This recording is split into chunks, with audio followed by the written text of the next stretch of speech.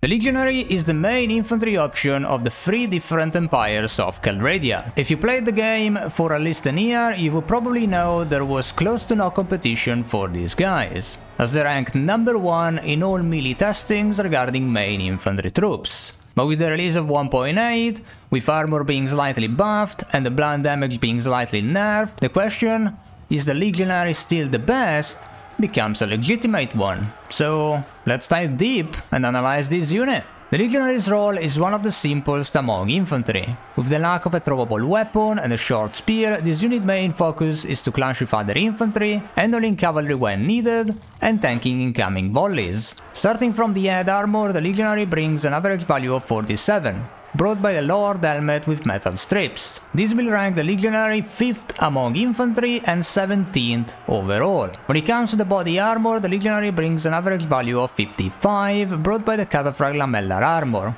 and the Legionary reinforced studded harness. This will rank the Legionary 6th among infantry and 12th overall. When it comes to the head plus body, the Legionary will make the top 10 of the most armored troops in the game with a value of 102. Despite breaking into the top 10, this set is far from the best across main infantry, where the Legionary only ranked 5th, but they will gain 3 positions to 2nd place when considering all armor types.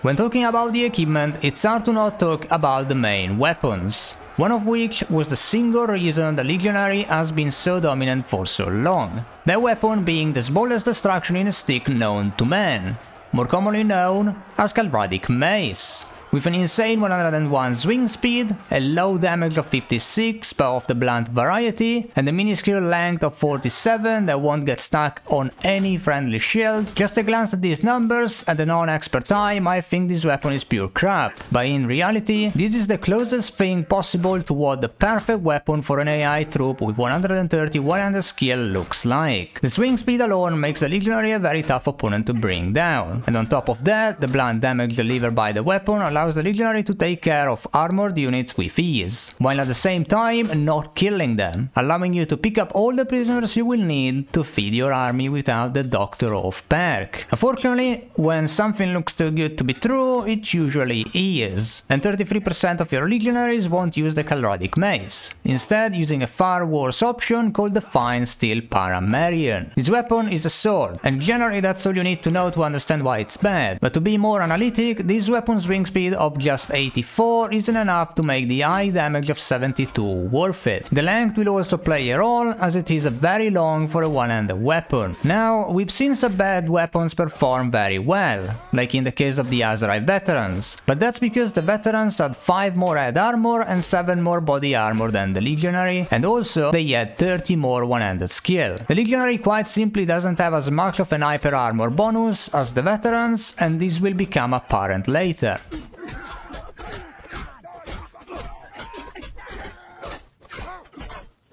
When talking about the stopping power of this unit, the Legionary will bring 2 different shields. The first one is the Fortified Kite, an insanely tanky 530 HP with a great length of 110. The other one is a far worse Studded Bound Kite shield, that brings only 270 HP but has yet again a good length of 110. Despite the second shield telling us Garius and company were running out of funds for their military, they are both very good options for protecting the unit from projectiles. Last piece of equipment we have to talk about is the very controversial Pilum. I'm sure you have seen someone at one point complaining about the fact that this weapon can't be thrown by the AI despite clearly having a throwable icon, and how this makes the troop worse and blah blah blah. But I'm here to tell you that it is in fact a blessing in disguise. I will always prefer having the added versatility of a throwing weapon, but in the case of a throwing spear, they simply don't do enough when thrown, and I would quite frankly tell my troops to hold fire so they could keep it. In the case of the Pilum, this is possibly the best spear in the game, since the short but not too short length of 114 allows the unit to be capable of landing hits on the enemy even in a 1v1 situation, a thing pretty much any other spear will fail to do. And when it comes to the anti-cav upside, this spear fits all the marks of an effective spear in Bannerlord standards. It's short,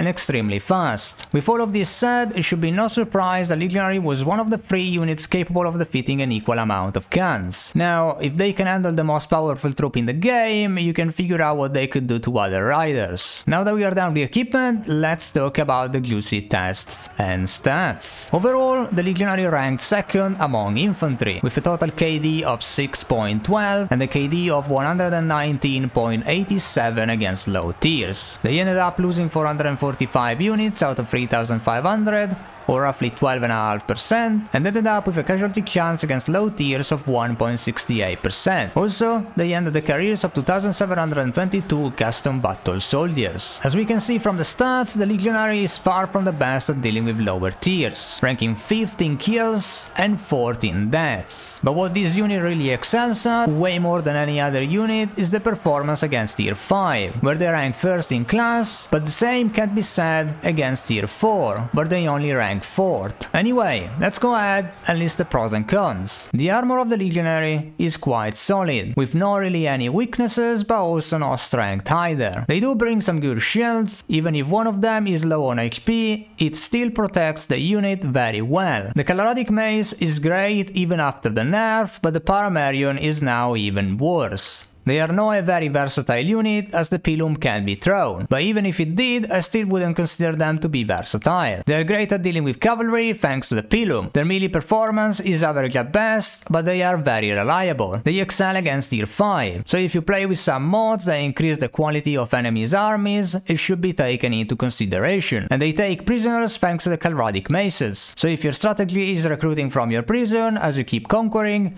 they are great for that. I'll give this unit a 4 out of 5. Pack 1.8 heavily impacted their performance on the field, especially when fighting lower tiers, but they are still one, if not the most reliable main infantry option as far as melee is concerned, since there is no matchup they can lose, although I wouldn't consider it as important as other troops who can very easily take care of any troop from tier 1 to tier 4. They are one of the few troops that can find value from their spears, and that's quite special for Bannerlord, but their playstyle is very much limited and smashing mouths is their only option. It's quite sad to see the kings falling from their thrones and joining the mid tiers of troops, but they had a long run we all enjoyed. Anyway, let me know what you guys think and what troop you want me to cover next. And a special thanks to all of the 1000 people who allowed the channel to enter the YouTube partner program from today. I'm looking forward to bring to you guys way more videos dedicated to Bannerlord on a more consistent basis in the following weeks. I do owe you all an apology as things have been very slow lately.